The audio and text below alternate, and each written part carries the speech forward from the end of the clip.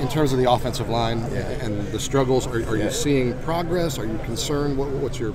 There's glimpses, and then obviously there's reasons for some, not, I would say concern, but disappointment, just because we've executed it in practice, and done some things, and it just hadn't consistently shown up, in the game. The pre-snap penalty Saturday was a major issue that we got to address that, get that cleaned up this week for Friday night.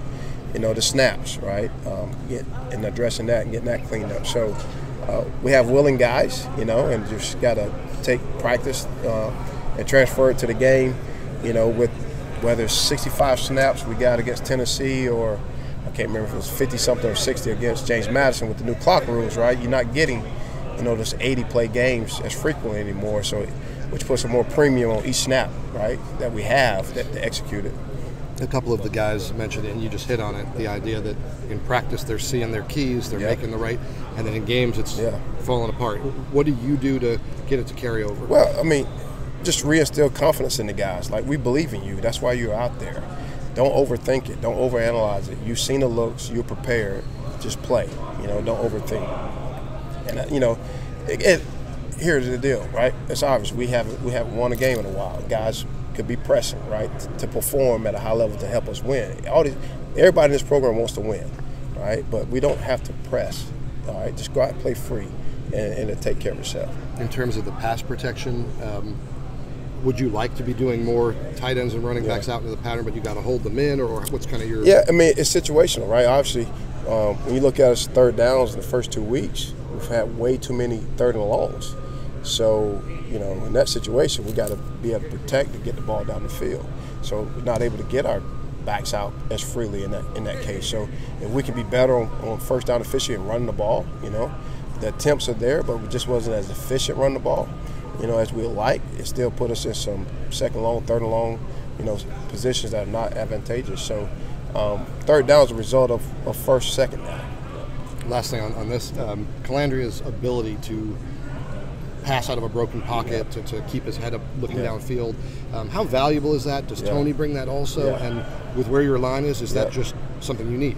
Yeah, so to answer your question, it's a great asset as a quarterback for Calandria. To answer your second question, Tony's capable of doing that as well. But, Calandria, and we knew that would happen if he broke out, contained his ability to extend the plays, which he did. The long touchdown to Kobe Pace, the long completion out there to PJ was all extension of the plays, and a good scramble one time as well. Offensive line-wise, there's going to be, unfortunately, some breakdowns of protection. That's just natural with that, but obviously we know we got to clean that up and clean up the pocket and for the quarterback. Watching back on film, what kind of stood out in particular about Anthony Calandria and how he handled himself? He handled himself, right? He was not phased in the moment, very in tune in the game. He made some good checks for us in the run game and with protections. And the kid just has a lot of confidence and savviness to play football. In addition to Calandria, at one point the other day you had Harrison, Jaden Gibson, J.R. Wilson on the field at the same time. Are you encouraged by the youth, some of those young guys? We are, and we got to play guys, right? Because it's a long football season.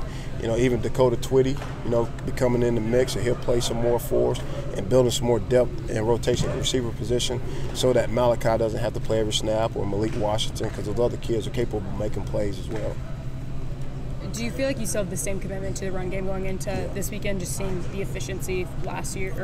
Yeah, we're not going to abandon that, right? We're not going to go out there and throw it 70 times in this game, right? We're still going to run the ball, right? Because that's just part of who we are, and we're cleaning it up. It'll become more efficient, and then take our shots when they're there. And if we have to drop back to pass, then we'll do that and clean up our protection issues. But we're not changing who we are or what we're doing.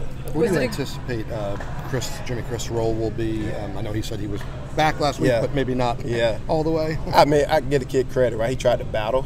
Probably wasn't 100%. But he's got another week of prep underneath him. His body's feeling a little bit better from the fall camp injury. So he'll still be in the rotation as well. I mean, the thing about it, up front, the O-line and in the receiver room, there's going to be rotations, right? We got to find the right mix of guys that can consistently put it together, for a series, for a half, for a quarter, whatever the case may be.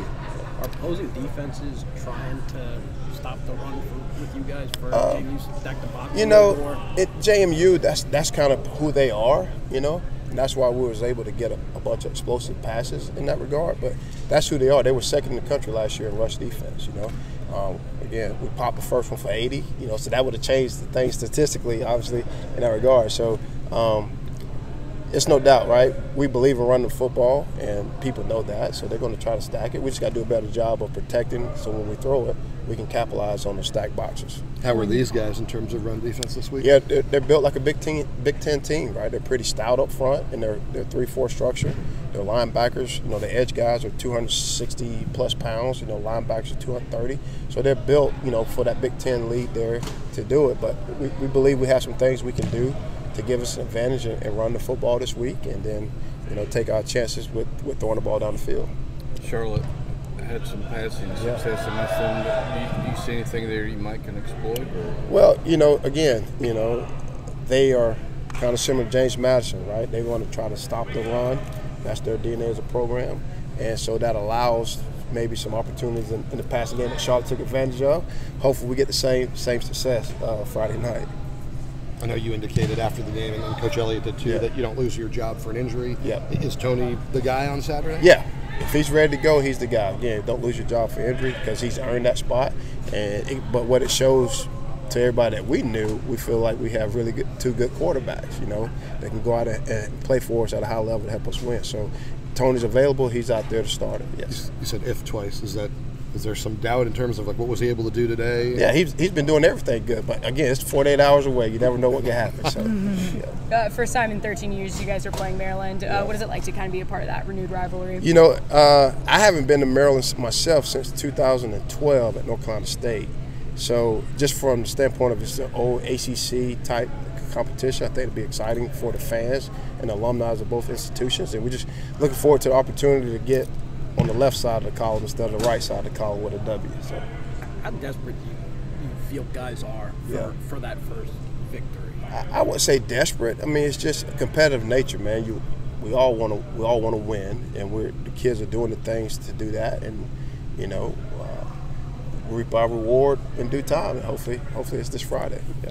There were times you had some really nice runs against JMU. Yeah. Are you encouraged? Yeah, because, you know, again, I look at it like in a couple of different ways, right? Obviously, statistically, it didn't show up as being good.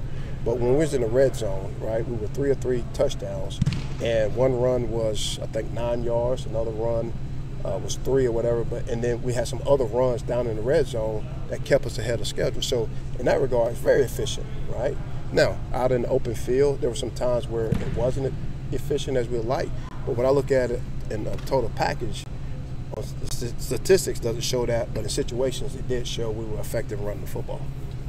Mike's physicality in the red zone, is that something kind of new this year? You know, I think it all goes back, really, we saw flashes of it last fall, and then, you know, the spring really saw like, okay, this guy's different, right? He was in better shape, better condition, obviously had gone through a tragedy and those type things, but the way he came back this spring was like, if we get this kind of guy next fall, then we got something, because he is running very physical and violent down there, and that was a big contributing factor in the red zone last week against James Madison. Would you like to get more out of and I know we talked about pass protection, but out of the tight ends in the passing game, if you were able to? Yeah, well, you know, we talk about the pass protection, so there's some times where we have to keep them in and protection, so they're not going to get those opportunities in the passing game. So I think as we move along and keep progressing, there'll be more opportunities for the guys once we secure up our protections. And how would you evaluate their performance blocking in both run and pass rush? You know, both, you know, game one, I thought Sacken and Mish did a good job of what we asked them to do. You know, last week, you know, Josh Rawlins came in and contributed in a good role. You know, Mish played a lot of snaps, but he did good in his role there. You've had some success throwing to your backs. Yes. Yeah, because that's another asset that they bring to us, all three guys, whether it's Kobe, Mike, or Paris. And, like, back to Mike's question earlier, like, that could take some relief off the quarterback and the protection if we can get the ball out quick to a back if they're not covering it. So